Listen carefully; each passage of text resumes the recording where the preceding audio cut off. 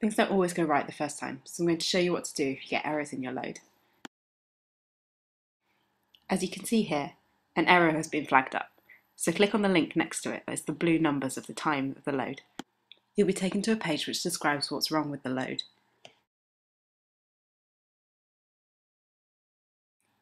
Sometimes the problem will be with the model, in which case you go to the Dimensions and Measures page and edit the model. If the problem was with the data, you'll need to go and click Delete Loaded Data.